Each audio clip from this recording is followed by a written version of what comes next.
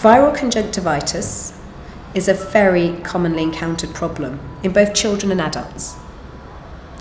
A viral conjunctivitis simply means that the surface of your child's eye has become infected with a virus. It's usually in association with your child having a cough or a cold, and in the same way that that virus can affect the lining of their nose or the lining of their respiratory tract, it can affect the surface of their eye. How will you know if your child has this? Typically, they have a red, watery, sticky eye, and it can be uncomfortable for them to look into the light.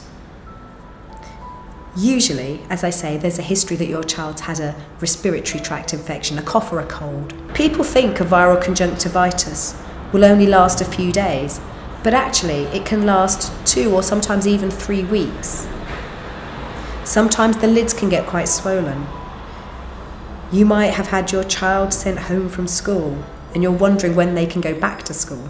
If you come and see us at Clinical London, depending on your child's age, they may see an orthoptist because they may be too young to do the standard visual tests.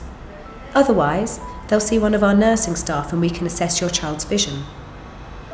Your child will then see me, and there are certain characteristic features that we can look for that suggest your child has a viral conjunctivitis.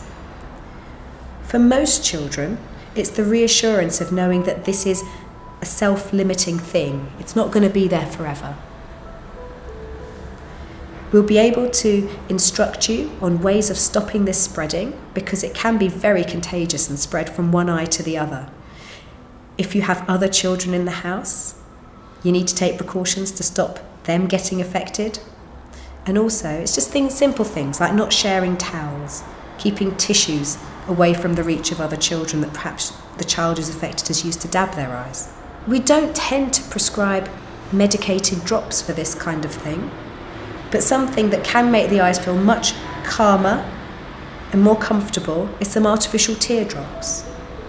Occasionally, if your child has a really annoying or perhaps a particularly slow to resolve viral conjunctivitis, we can sometimes give you a very mild steroid drop to put in the eye, but that's something that really must be discussed with someone who's an expert at dealing with this condition.